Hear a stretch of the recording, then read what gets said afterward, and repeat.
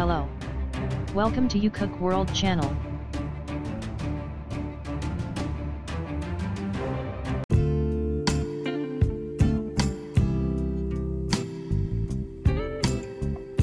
iPhone is waiting for a big update.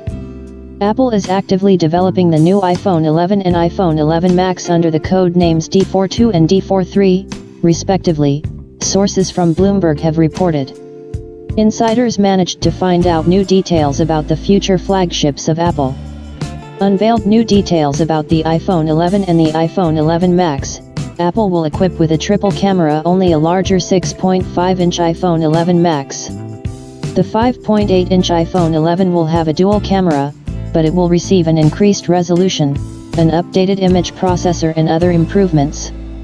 At the expense of the third auxiliary camera, the iPhone 11 Max will be able to take photos and videos from a wider angle, as well as support for an increased optical zoom.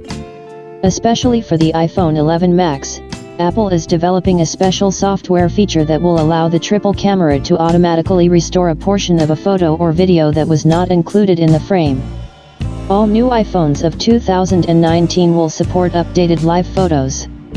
At the moment it is only known that the new live photos will have a duration of 6 seconds, instead of the current 3. Whether any other changes are planned in live photos is still unknown. Apple has not yet decided on the type of connector used in the new iPhone. The company has been testing several prototypes with a USB-C connector instead of the traditional Lightning, which has been used on the iPhone since 2012. Apple wants to transfer new iPhones to USB-C to improve their own ecosystem. In addition, the transition to USB-C will make the new iPhone models compatible with more powerful chargers.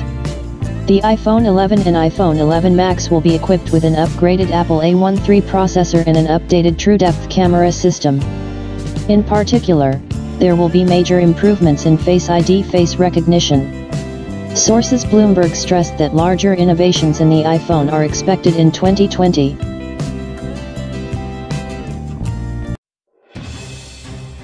Thank you for your attention. Subscribe and like.